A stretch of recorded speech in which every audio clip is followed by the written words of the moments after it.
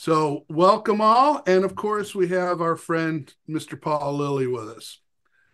And we're going to get started by trying to do a little bit of a reminder from the first module of doing the names of the strings and the exercise for the chromatic scale, which chromatic scale exercise is like a spider exercise. It really helps your finger coordination, your picking coordination, and it gets you to know the notes at the top of the neck.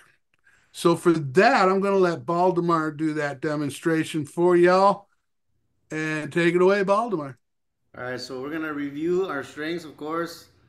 They're gonna start from the bottom, 1, all the way up to 6.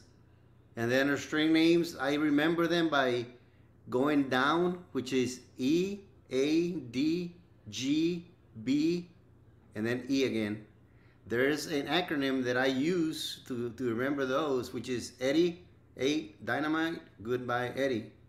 And that's working its way down. David, And you had a good one.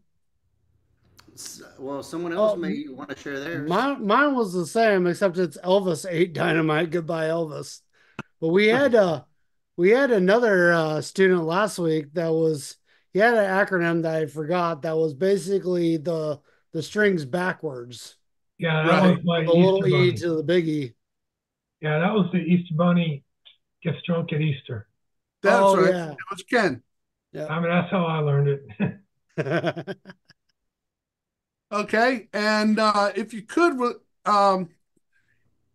show the finger numbers, and we'll start on that chromatic scale and why it's important to know where those finger numbers are at. And so our fingers are numbered, so it's gonna be 1, 2, 3, 4, and T. Our thumb is usually the letter T, and it goes behind the neck right here, the thumb. All right, so the way I remember is that each one of the fingers is gonna be taking care of each one of the frets. So our chromatic scales can be played on either one of the strings, and it can also be played down. So open E, F, F sharp, G, G sharp, and then again we start all over. After the G sharp, we've got the A sharp, B, C, and then we start over again. C sharp, D, D sharp, and E. That's our chromatic scale on the E string up here now on the guitar. Okay, now show it on just the top, using just the 4 frets, using all the strings. And then working our way down, it's gonna be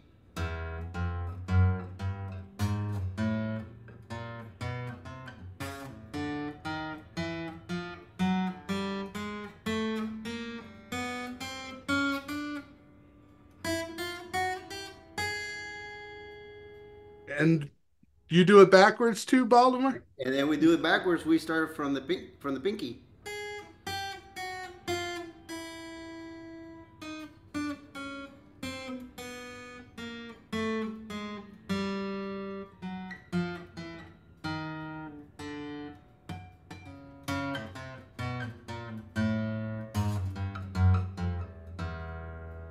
Nice job, nice job. And the way I practice it is by the first strum is down on the string and then up. Just like that. Up. Alternating down, alternating your pick. alternating. Very good. All right. Any questions on that? Everybody's got it? Also, Well, I want to point out that posturing, it's on the lesson here. It's posturing is very important. You need to, have a good position sitting down, your guitar on your lap, nicely and comfortable, and then in a position to where you can be able to maneuver your fingers up here. And then You want to relax? You want to relax your shoulder? Get good and relaxed. so that you're not feeling tense. The more tense you are, the more apt that you're liable to try to press down really hard. So you want to be really relaxed. Try to keep your back straight up. And I actually I like mine over my left knee, which is the classical guitar style. And Baldemar is demonstrating the folk guitar style. I was just going to say with this chromatic scale, for those of you that are instructors, as well as if you're a student tackling this, when you first learn this, and the reason we give this to you right out of the gate, along with the chords that you learn, obviously you're working on calluses and you're working on fretting, and it involves all four fingers, which is good. And what we want you as a student to be looking for as you're going through this, think of it like we teach you in week 1, and then next week and next week, we keep it in your routine, your practice routine. What we say to you is, as you're going through, the first goal as you're working on your calluses is nice, clean, good notes. And listen to where, when you play that scale from the top, the low E string down towards the floor, the way Baldemar showed the second time, see if there's any tendencies that you have as a player. And common ones tend to be, the two weakest fingers tend to be your pinky and your third finger, plus your pinky stretch in there. Or when you switch strings, that might throw it off a little bit. So even out of the gate, we're trying to get the student to be analyzing their own practice of this. And then from week to week, the instructor could start adding things on top of that chromatic scale. So week 2, it might be introducing what Baldemar said is, all right, now with your pick, because if you don't tell them, the first time they do it, they'll probably just do down strums. But you might tell them, practice it now with alternate picking. And that's kind of this tiny movement that we're going to be doing when we go to strumming. And then at some point, I don't usually do this out of the gate. You can, but at some point, have them practice it with the metronome, because what you want to try and do with the chromatic scale is get it to be musical. Now, the chromatic scale isn't the most musical scale, but by musical, we mean if you're playing along with the metronome and you're able to time your fretted notes with the clicks, even when you're switching strings and then coming back up, that's kind of putting it all together to getting them ready for when they start learning, say, the G major scale or another scale, and it starts to get you, because we introduce the metronome, it starts to get you into rhythm and timing. So there's a lot of different ways. Even though we teach you the chromatic scale, your very first lesson, there's ways as an instructor or as a student, you could be building on that from week to week to week in your practice routine. And it's important to remember to start slow.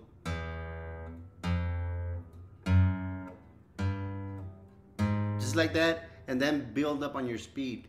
You can start on your first string, practice on your first string, and then work your way down on the second, third, fourth, fifth, and sixth string. Do 2 strings at a time, and then add a third string, add a fourth string, and then just keep adding strings as you get better. Sounds good. Now we get to start moving on. So we're going to start learning how to read a chord diagram. And I'm going to bring that up for us. All right. Reading a chord diagram, it's fairly simple. You got the lines that are laid out just like your vertical lines that are laid out just like your guitar strings. And you'll notice it says right there, E, A, D, G, B, E. And then it's going to show the fret wires. You'll have your first, second, and third fret. Okay? Now, also remember that sometimes you're going to see, I may be going ahead of myself. I don't see a good diagram here. Tom gave me these. Where you have the circles at the top, these are going to be your open strings. And then you're going to have the finger suggestions and where they fret, where you're going to position your fingers on the frets. Okay? Did I miss anything yet, fellas? No, just remember that thicker bar at the very top there, that's going to be your nut. That should be like a reference point.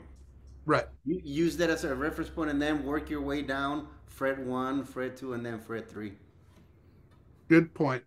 Now, as we said before, you have your finger numberings 1, 2, 3, and 4, and they will correspond on the chord diagrams to show you where you want to, where the chord position is. The notes are for the chords that you're making. So, should you happen to go above the 5th fret, you'll have a note, a symbol right here or a number that'll show you that you're on the 5th fret or the corresponding frets thereafter. So And you're not guessing also, where you it's got to be. also then it's also important to point out that the nut right there is letting you know where the headstock would be at. This If right you, here, yes, that's a reference. That'd be a reference point. the thick bar. So if I could, if Go ahead. you scroll down to the next line, you see the chord chart right there on the no, if you scroll back up, you'll notice how that chord chart, it doesn't have a double line on the top of it. If you're looking at a chord chart that's describing chords that are not using the first 3 frets that are fretted farther down on the neck of the guitar, it'll look like that.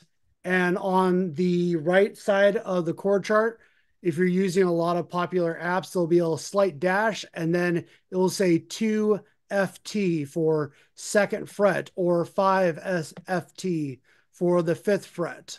And that's just to let you know where it is that you're looking at on the guitar for those 3 frets that you're looking at that current moment for that chord chart. But going forward in these first few beginner chords, you guys don't have to worry about that. All of our basic chords, they're all within the first 3 frets. So we're good for now. Very good. All right. So we're going to learn these 2 chords today. And it's the E minor and the A sus2. The reason we use these is that it basically they will help you for transitioning later on when we get into the bigger chords, and we'll show you as we go on how that actually works. But for now, let's work with the E minor and the A sus. Okay. I'm going to stop sharing here. And David, would you mind demonstrating the E minor and the A sus2, boss? All right. So when we're looking at our E minor chord, we're looking at the 5th string on your guitar, which is that 2nd, the thickest string, on the 2nd fret. So 1, 2 on the 2nd fret, 5th string. And then we're looking at the 4th string, which is right below it on the 2nd fret. And that is your E minor chord. And that is E minor. So then we look at our next chord, the A sus2. Well, good news. It is literally moving your 2 fingers down 1 string. That is your E sus2 or your A sus2 chord. That is on your 3rd string and 4th string. And that's how to play your first 2 chords. Now, real quickly, Kathy brought up a good question that does get mentioned a lot, which is, we talked about what an open string is. What is an open chord? Kathy, an open chord is when you play a chord without barring the chord, using 1 finger to hold down all the chords. They'll hold down all the strings. So this E minor chord, that's an open chord. This A sus2 chord, that's an open chord too. But if you're playing like was traditionally like an F chord, where you have to bar it, the traditional version of an F chord, that would not be an open chord. That would be a bar chord. So just a terminology that comes up that you guys should know about. But other than that, Dan, where do you want to go from here? So it's important to point out that when you have the E minor fretted, you play all the strings, and that will be illustrated hopefully in the chord chart that you're looking at by having all either zeros, and then on the A sus you only play from the 5th string down, and the 6th string will normally have an X on there. So look for that. That way you can start practicing correctly. And I'll bring that. Yeah, and there's Go ahead. reasons for that too. When you're playing the E minor, not to get too crazy into it, but you're playing that sixth string because if you guys remember, what letter is that sixth string? That's an E string, and you're playing an E minor chord. So you're just incorporating another E note into your E chord. When you're playing that A sus chord, you're not hitting that sixth string, you're hitting just the fifth string. But what's the fifth string? A. It's an A chord, it's an A note that you're playing on that fifth string. So you're incorporating an A note into this A sus2 chord you're playing. So just a little rhyme and reason why that's happening. Paul, when is now a good time to say something about the build of a chord, the 1-3-5, or do you usually wait until later on? Pause that just for a second because I have a question for Baldemar and David Yep.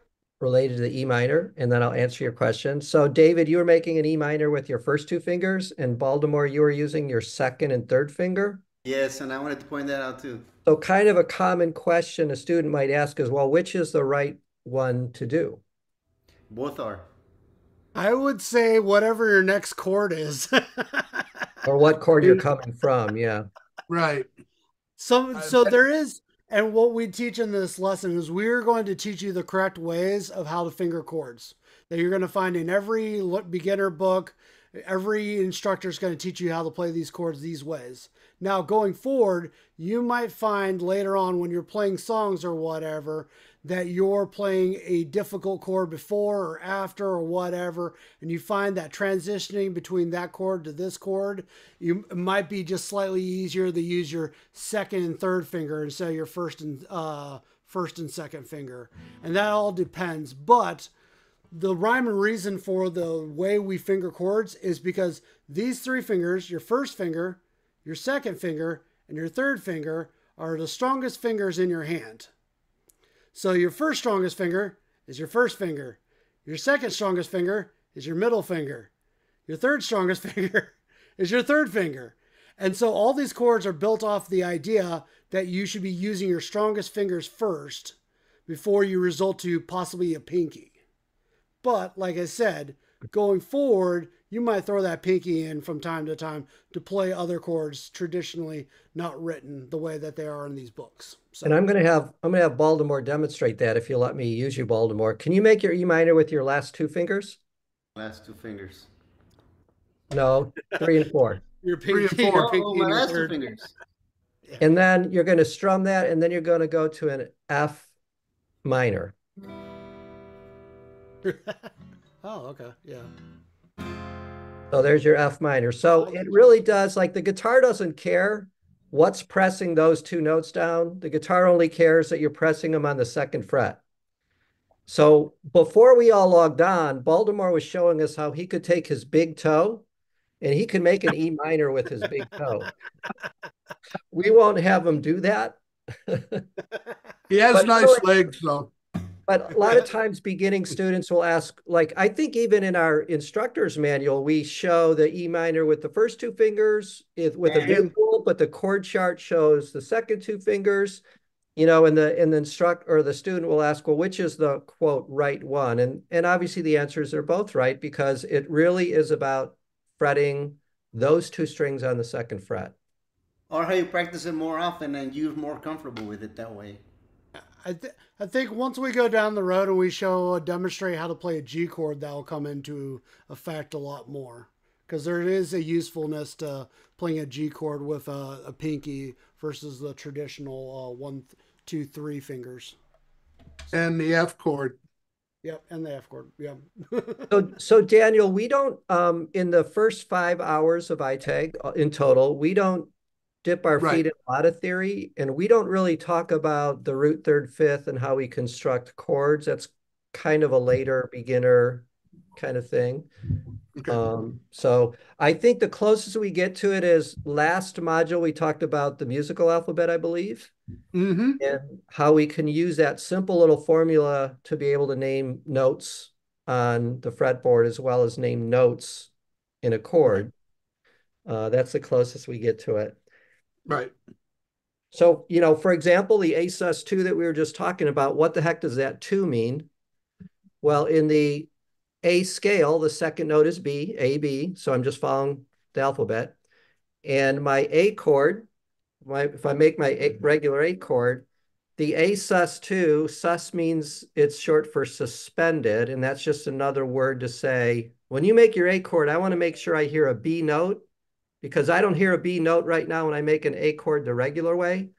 So to make a B note, I have to lift my pinky off, and now I have my open B string. So that's my bye and goodbye, Eddie. So there's my A, no B, there's no B note here. But as soon as I lift that off, I have now an A with a suspended B note. So the suspend, the way I kind of think about it is, I want you to play an A chord, but somehow I want you to get the second note to ring out. So then I apply the musical alphabet. I'll be A, B. Okay, that's my B note. Oh, okay, well, that's how I make the chord. Yeah, not to get too crazy into it, but like they said, there's a rhyme and reason why multiple notes put together make a chord. And there's a numbering system to figure out what those notes are, to figure out what those notes would be in a chord. And that can go down, you can go down a rabbit hole for a little bit, but that's past this class and what we're trying to establish. And that It said, exists basically. we were talking about why you would have your fingers in certain positions. These are two good chords to start to learn your transitions, the E minor and the A sus2, because you merely only have to move them down the scale or down the fretboard. So what you would do is you want to start out for your transitioning. If you're slow at making the changes, if the changes are getting a little difficult, and you want to get into knowing rhythm, getting the 1, 2, 3, 4, or whatever your time signature is. But we'll start out with the 4/4 time signature. So you're going 1, 2, 3, 4. So you would make that E minor 1, 2, 3, 4. 1, 2, 3, 4. Now change 2, 3, 4. 1, 2, 3, 4. Change 1, 2. And that's known as what's called hitting on the one.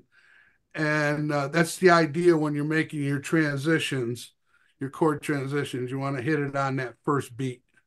So during the time you're going from 1 to 4, you've made your one hit. That's when you'll be changing from the E minor to the A sus. Do it again to repeat back for the E minor.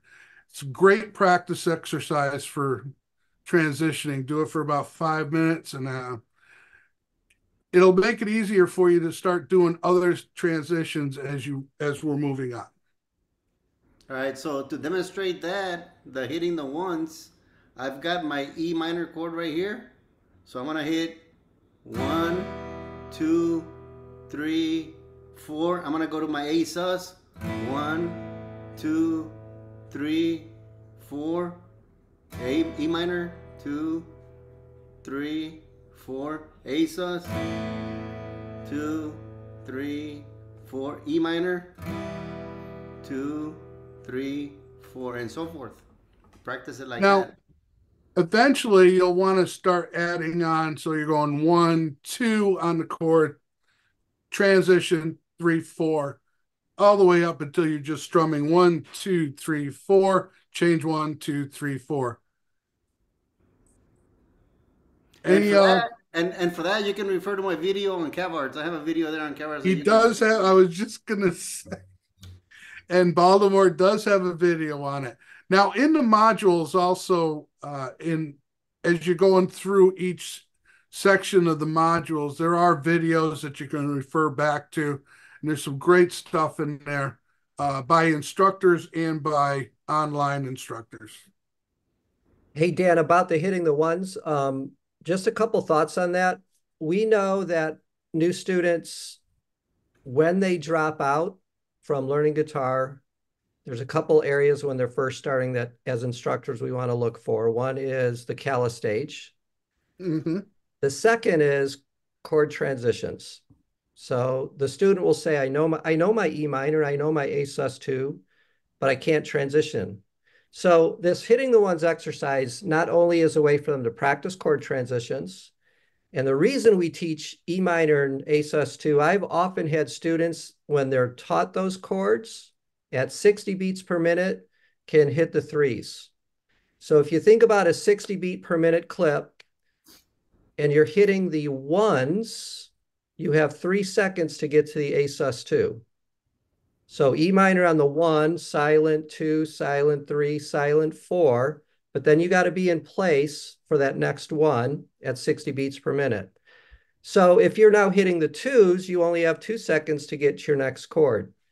And the reason we like the E minor and the A sus2 is because most vets can do that on that first lesson when they learn it, and they feel a sense of accomplishment. They could hit the 2s, maybe they could hit the 3s. The idea is, as you're progressing with the student and giving them new chords to learn, to tell them to keep that hitting the ones in their routine. And they get to the C chord and the G chord, and they feel like they just went back because they can't even barely hit the ones on it, because those 3-finger chords that cross the neck, those are really difficult. So the thing about the hitting the ones, we call it the hitting the ones, but as Dan said, the goal is at 60 beats per minute, if you're hitting all 4, that's kind of it's still kind of a slow strum pattern in one sense, but the student can monitor their own progress. They should move on when they're ready. If they're consistently hitting the 3s, they should then start hitting the 4s. But then again, when you introduce 2 new chords for them to put into their routine, they're going to probably back it off to hitting the 1s again, and they can use that to mark their own progress from week to week. Well said. Very So good. up until at this point, because I guess we're already starting into module 3 as we're going here. Any questions so far? I Yes, got a Rich. question. You recommend 60 beats per minute when you're practicing chord transitions?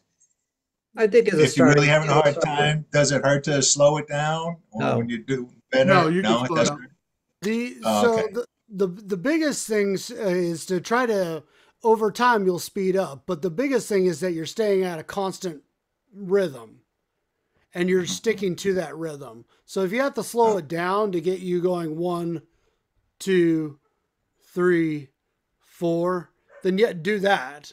But over okay. time, you just kind of speed it up a little bit and you get a little better at your transitions. And that's how you get to the point where you're transitioning between multiple chords and then playing songs, which is what it Right. all amounts to. Rich, Appreciate it. Thank you.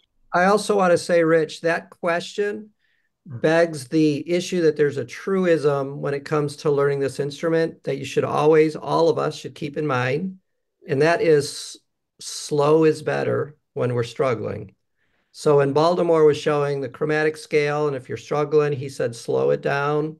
If 60 beats per minute is fast when we're learning chords like G and F and B minor, slow it down. There's nothing wrong, because slow is perfect. And then perfect gets us to speed if that's what we're going for, or accuracy, I should say. So slow gets us accurate, and then we can speed up from accuracy. We don't want to speed up from something that we don't have ingrained into our fingers yet. So that's a great question, that's what, I can't remember the saying that Eddie Van Halen said. He's one of the guitarists that's the fastest around, and he had this whole thing about slow is accurate and accurate is fast. And that kind of makes sense. Good advice. Thank you. All right. So any issues with fretting? Nobody? Everybody understand how to read the chord chart and what you're looking at. And Everybody understand how to read it. okay. All Well, right. Cool. I think the next thing we can do is move on to that G major scale, unless we'd like to do the E and the A minor, Paul, or the A. We're moving ahead a little bit. Kathy was asking what was the fingering for the easy G chord. Oh, Oh, the easy G chord. Okay, so if some of you guys are following, in fact, Don, if you can share your screen one real finger. quick. Yeah. Oh, Just this finger right here. Third yeah. fret. first string. And when you're fretting, it's also a good practice to get your fingers as close as you can to the wire, but still being able to get that string to ring. So Kathy, any of these chords can be made into easier chords, easier fingering chords, usually by lifting a few fingers off. But that question about the G chord is kind of interesting. When we talk about an easy G chord, I think I said this last time. If you want to learn a song and there's a chord that's giving you trouble, don't let that stop you from learning an easier version of the chord so that you could still learn the song. So the easy G for me would be, well, it depends on if I'm using a chord progression and where I'm going. So let's say I'm bouncing between a G and an E minor, I might just grab the bass of my G, so I'm not worried about this. I'm only hitting really the first two low strings, the low E and the low A, but there's my G bass, because then I could just grab my E minor right there. But if I'm on a D chord, I might just put my pinky down and lift these off for my G. So it kind of depends. Either way, or they're easier. You're using less fingers, but it almost depends on either what chord you're coming from or what chord you're going to. So that D one, I mean, if you need like a song, there's a really fast transition between a D chord and a G chord. It's just really simple to lift all that up and just put the pinky down. So I don't know if that makes sense, but I mean, yes, we could make easy chords out of all of them. If you're putting it in a chord progression or practicing bouncing between two chords, it almost might make a difference what chord you're bouncing across. When you're strumming, do you strum all the strings on the down up? Thank you for bringing that. Depends that on up. the chord. Go ahead, Dave. I was gonna say with the easy G chord, if you notice, the reason why it's the easy G chord, other than it has one finger on the fret, on the third fret, is what you're doing at that point is the normal G chord or the usual G chord would be using these two top strings, your fifth and your sixth string. By lifting up these fingers and just holding down the third string, the first string on the third fret, what you're saying now is you should probably just strum from the fourth string downward. That way you're only hitting these four strings of the chord that you would normally finger, which would include the fifth and sixth string. But because you're only holding the finger down on this first string, third fret, you should probably just hit the fourth string and downward. That way you're not hitting your fifth and sixth string that don't have notes that are part of the G chord kind of thing. So that's kind of something to be mindful. And this goes into the nuances of specific things. Like Paul was saying, if there's an easy chord that gets you through a song so you can play that song, totally do it. Now, there's also nuances later on when you get a little bit better and you're playing songs and stuff like that, where maybe you want your chords to have more bass in them so it's not all high chords. Well, if you're using the small G and you're bouncing from a D to the small G to, let's say, an A chord afterwards, then those are all high notes and you're not having any bass really ring out while you're playing. It's just something to be mindful of later on, is the dynamics of the sounds of the chords too. But your ear should always be a huge part of you playing the guitar, of course. So.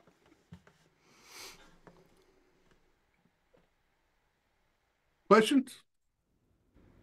I think we can move on to the last part of module 3 is the G major scale, and this is going to be a little bit fun. So you're actually playing a musical scale here. And there's nothing really to it. Let me share the scale with y'all here. There it is right there. The G major scale. There is a lesson after that goes through some major scales on guitar, and this guy is really good right here. So pretty easy to do. And you're going to actually get up to the 5th fret on this one. So you're only going to be using you're going to be actually using all your fingers. You're going to have your first, second, third, and fourth finger. And I don't know, am I showing up? Yep. Yeah. Kind of. No, we got you. So this isn't a chord chart, just about by chance, people. So your second string or second finger is going to be on your first string or the 6th string at the 3rd fret. This is where we're starting. That's a G. Then your 4th finger is going up a whole step. You're going to count 2 wires up. And that would be an A. So you got right now. And Dan, when you say a whole step, you kind of I like the way you describe that. It's kind of one box then, right? One box, exactly. Every fret represents a half step. When you go and skip a fret, then you're doing a whole step. Okay. All right. So we got 2 and 4. So now it's just your first finger is going to be on the 2nd fret of the 5th string. And that is E. No, I'm sorry.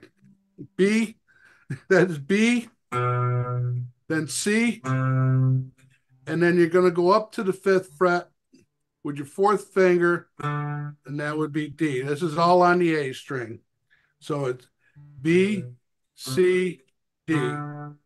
So far, we got G, A, B, C, D. You're following the pattern now? Next would be, sorry, E, and then it's an F sharp, and then G. Daniel, why? Yes, sir. Why are some numbers or why are some circles black and some are red? Oh, yes, I was just going to get to that, Paul. This indicates that you just went a whole octave right here within these notes. The red are the root notes. So if this is the key of G major scale, then it's going to be starting with the tonic being the root, which would be G. And again, this G.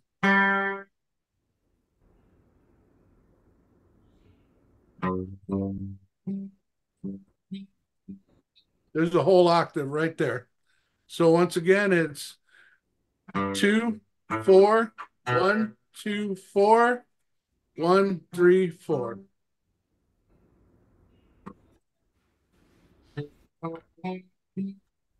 Hey, Daniel. Yes, sir. On the screenshot that we're seeing, it says if you play it backwards, you can make it sound like. And everybody listen. You're getting ahead of me, man. Sorry. You're taking my thunder, man.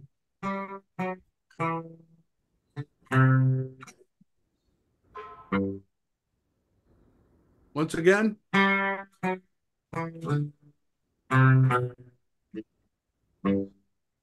That doesn't sound like that doesn't sound like the Three Dog Night song. No, you're right. It doesn't. I thought Jeremiah was a bullfrog. Oh, it's Sound of Music, do, re, mi, fa, sol, la, ti, do. No, it's Joy to the World, the Christmas song. All right, well then will you play Jeremiah as a bullfrog for us? Do you have original sound for musicians on, Don? Say again? Do you have original sound for musicians on? Why you're not hearing my guitar? Oh, it's just being filtered a little bit. Oh, did it? Oh, I did have. Oh, okay. Hang on a sec. Let me stop share because you can't see. And yes, it was on. Oh, okay. So Sounded like a maybe little filtered. hang on. All right. Better? There we go. Oh, yeah.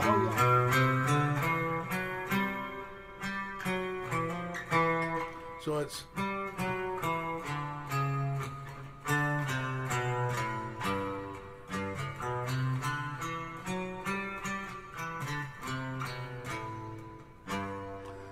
that's your homework tonight, folks.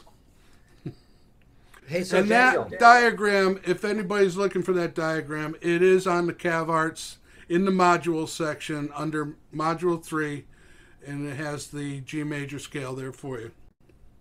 so Daniel, So, Yes, sir. so I just want to make one point because they may find that same scale written in a different form, with the A string being the number 4. Oh, the second position? Right. In case they run into the other G scale, the number 4, then all those number 4s are all the open strings. That's right. You're absolutely right. But that would be the second position. This is the first position chord, or first position scale. so we had a really good. I don't know why, but I'm hearing an echo. Is anyone else hearing that? I'm not sure why that. Someone has originally a musician on. It might be pulling echoes because of that. Or somebody else has got it on at the same time. How's that? Is that better? I turned it Yep. off. You're good. So Rich asked a great question. Rich, if I had something to give you a prize for this question, I would, because I think this is you just gave me an idea for an awesome idea for CavArts. But Rich's question is, in the video, the dude talks about the G major backing track to practice the scale against. So Rich asks, is there one in CavArts? The answer is no. Or what is a chord progression to make a backing track? The reason I want to give you a prize, Rich, is I think we should have a portion in our modules and more that is backing tracks. That'd be very simple to do, and we don't have to have a lot of them. I mean, just something that you could put on that is kind of loot for you to practice all of these scales again. So I love that idea, Rich, and I think actually for that module, it would be good to have an audio file that is a practice jam track for you to play the do re mi scale or the joy to the world's over. So I will work on uploading a G backing track. Your last question is, what are the chords to use for a backing track? That's a little bit more of a complicated question, but obviously we're going to start on G. Since we're doing the G major scale, that's going to be our root. And I'll probably just go with the standard 1, 4, 5, 1 being my root G chord, which means I can G, A, B, C. I could throw a C chord in there as my 4, and then a D chord is my 5. They call it the 1, 4, 5. That's not that important that you know that.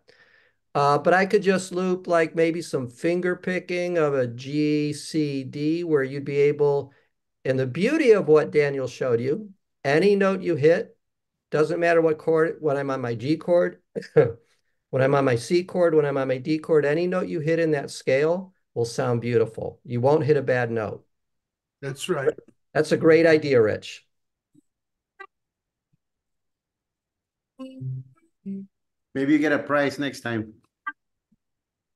Some Beatles picks, huh, Baldemar?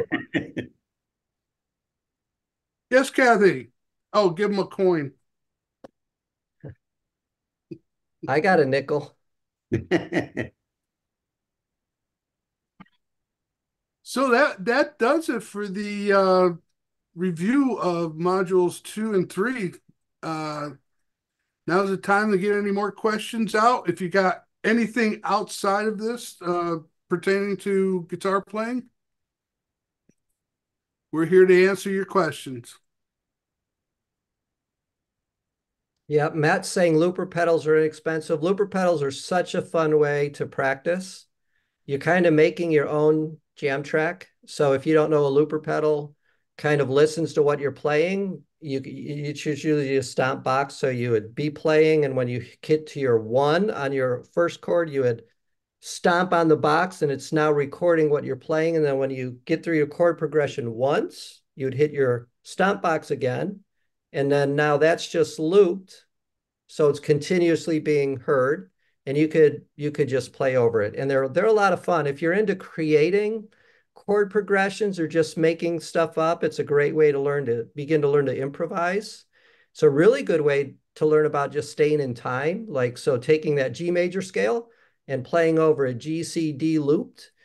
Part of it is not, you don't have to worry about hitting a bad note, but you got to still create a rhythm with your individual notes that you're playing. So it's a really great way. And that's not just true of a looper pedal. Anytime you're playing against jam tracks or your favorite song, that's really what is happening. Now, what's nice about jam tracks or looper pedals, uh, particularly looper pedals, you're only hearing what you're putting into it. Obviously, a jam track, there might be a bass and a drum, and if you're playing your song, there might be vocals and all that, but it's all good as opposed to just playing by yourself. I mean, it's just a whole different experience there. Frank, Yeah, do you have your hand up, bud?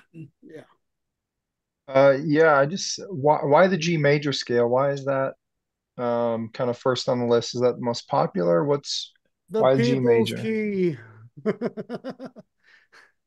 Frank, I It's don't a know that I have a good answer to that. It's yeah. a it's There's a it's actually one of the easier or one of the ones that you can actually stretch out your hand on. yeah. I believe that's the reason I think Tom said it was the choice you guys had made uh, for being able to use all your fingers for to make a scale. Yeah. Actually, that's a great question, Frank. I guess I wrote the program, so I'm not sure why I chose the G major Can scale. I Yeah, can that's I why I was curious. I mean, Other I than think I I learned the found, so E major was my first scale I learned. Well, chromatic and then E major, I think was the first one, That's so next the one I open learned. scale.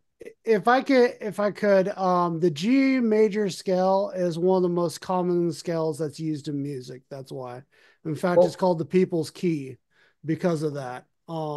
There's a Along reason. with the C scale, which once you guys go through your lessons and stuff, you might learn the C scale is the only scale that doesn't use any sharps and flats. So it's really easy to freaking talk about because the key of C is just C, D, E, F, G, A, B.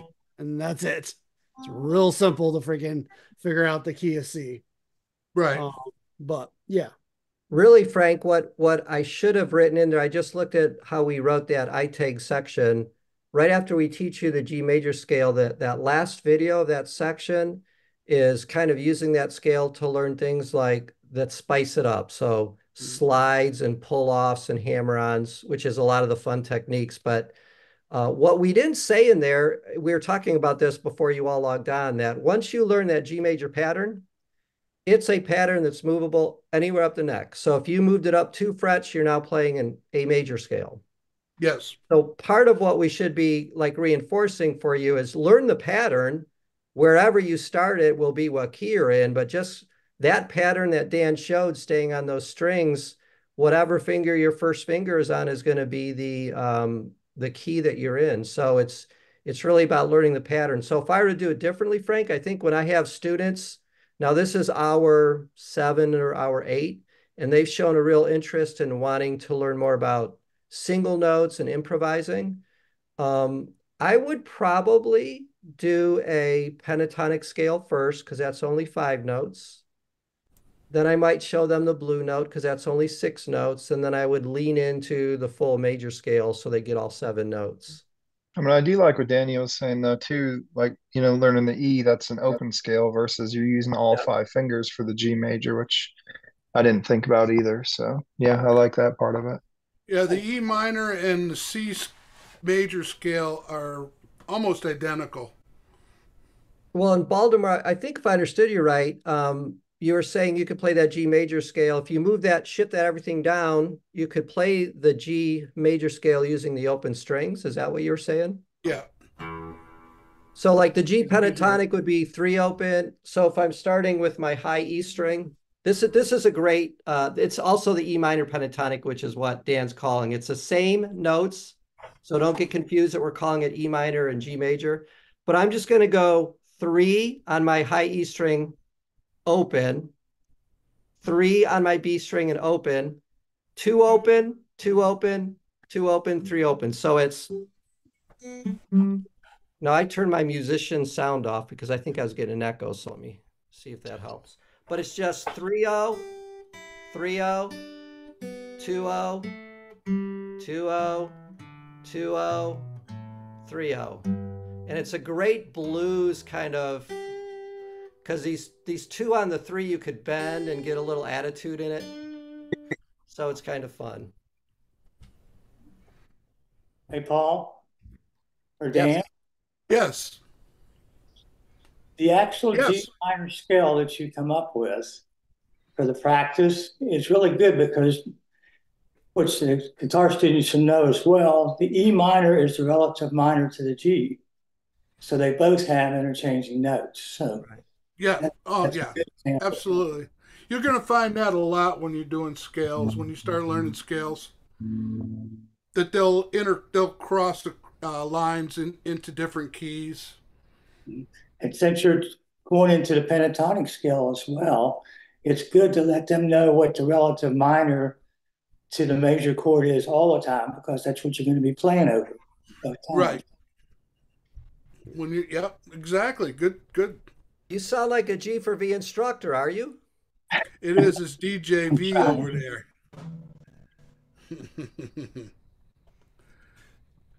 Any other questions? Yeah. Yeah, I have a question. Paul, I have a question. The Guitars for Vets program, the 11-week program, is it a continuation of this, or does it start somewhere else? That's a great question. So if you start with ITAG before you get paired up with a virtual instructor, you will be steps ahead, and the 10 hours that you get with your virtual instructor will be spent in a way that could take you further down your guitar journey than if you didn't do ITAG. To literally answer your question, we took what you see in ITAG, it's the first 5 hours of our program. Okay. Well, of our curriculum. So if I had a student that didn't go through ITAG, I'd be starting with the parts of the guitar. That was last week, the open string names. If I had a student that said to me on my orientation with them, yeah, I went through the ITAG program, I wouldn't have to spend a lot of time. I mean, I might ask you what the open string names are to see if you remember, but it's just nice because we could accelerate the learning. 10 hours is not a lot of time on this instrument. It really isn't. Okay, thank you. I was gonna say, iCourage and me and Paul were talking about this earlier today. When you guys finish the program and you do your 10 hours, going forward, I encourage all my students to either get a guitar instructor if they really like the guitar after that, or show up every week to my jam group, or show up here to the jam group, the iJam that they do here on CavArts, because the biggest thing that guitar players are going to run into is you're done, your 10 weeks are done, you got your graduate guitar, and then you play it and pluck around and try to remember what you learned over those 10 weeks, and 3 months go by and you haven't really found that reason to keep picking it up, and you put it down, and then one day you just never pick it back up again. And having something in your life that constantly has you pick it up at least once a week, whether it's the jam group or whatever, it keeps you motivated to learning new songs, practicing, getting better, and all that. So if you can put something in your life that causes that to happen, that's hugely important to continuing to learn the instrument and enjoying it in the long run. Hey, Ken, I'm going to ask you if you want to unmute.